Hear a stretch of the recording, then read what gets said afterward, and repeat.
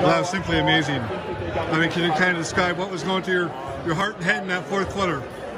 We had a pep talk going into the fourth quarter, and we all just decided this could be our last game. We need to put all of our efforts out into every ounce of the game. Yeah. And I think we did it.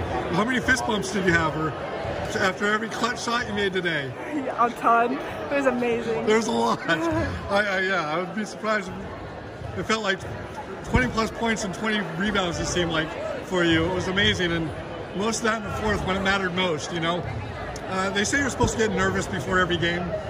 Were you at all? A little bit. From what you had heard or read or anything about them? Yeah, definitely. They're a great team. We scouted a little bit on them. We knew they were quick, and number 23 is obviously one of the amazing players. Totally. What happened? You guys had a slim lead in the first half at halftime. The third quarter was very forgettable for you guys. A lot of turnovers and whatever.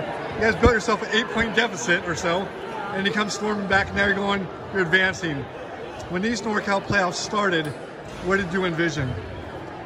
I didn't envision every game to be this tight, obviously, but I mean, I envisioned that we could keep winning as long as we put all of our heart out there, and we're doing it, so hopefully we continue to keep going.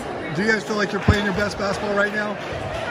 Yeah, I think we're definitely in our best conditioning, and the effort speaks for itself. What do you guys do defensively to help shut them down a little bit? I think we just locked down 23. That was our main focus of the game. She's amazing. So yeah. I think Jasmine and Emma both guarded her and did a great job defending. That's awesome. Thanks so much. Congrats.